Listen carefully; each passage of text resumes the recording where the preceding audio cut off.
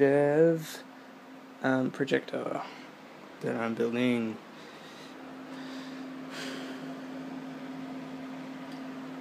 So it's sitting on top of an old overhead projector, which is then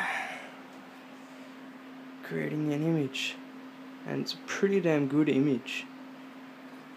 If you come up really close, you can actually, you can't really see on the camera, but you can actually see every individual pixel. And it is 1080p. You can even read the time. I know I stay up late, don't judge me. But, yeah, I reckon it's really, really cool. Zoom in. No, can't zoom in. Okay. But you can read everything. Full 1080p. Yeah, super cool. Super swag.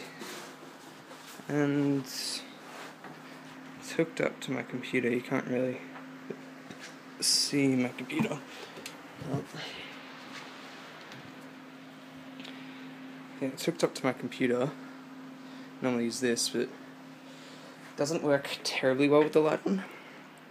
You can still sort of see it. Like, it's okay. You could use it if you had to. But, yeah, I'll show you a comparison. So, light on, light off. As you can see, it's much, much, much better with the light off. So yeah, I have to have this massive fan cooling it. It's funny, my bus driver actually gave me this fan, but I have nothing to plug it into at the moment. I thought maybe it could plug into one of these little slots. Maybe if I get an adapter or something. I don't know though. I managed to hook up my Xbox too.